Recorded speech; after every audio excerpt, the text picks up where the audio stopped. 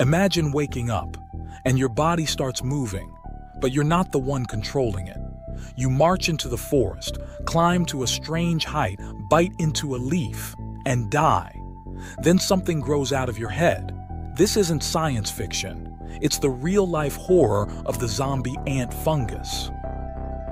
In the dense tropical forests of Brazil, Thailand, Ghana, and parts of Southeast Asia, a fungus called Ophiocordyceps unilateralis is turning ants into mindless puppets. It's part of a group known as entomopathogenic fungi, pathogens that specifically target insects. First described in 1859 by Alfred Russel Wallace, this fungus captured scientific attention because of its extreme method of survival. It manipulates behavior. And the host it targets? The humble carpenter ant, specifically Camponotus leonardi. The process begins when a spore from the fungus lands on an ant's body.